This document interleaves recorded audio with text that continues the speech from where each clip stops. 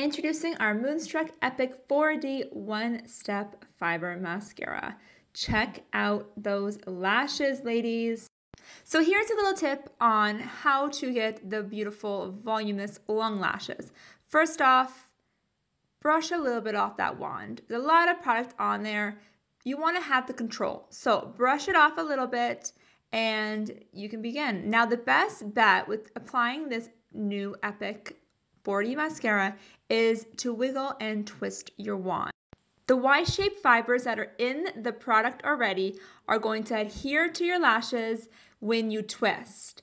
So remember, wiggle and twist, wiggle and twist.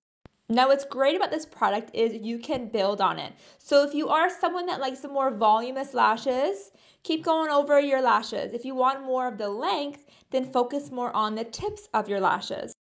Now I'm someone that likes more length versus volume, so I found brushing the wand clean before applying was a big help, as well as going very, very light on the wand.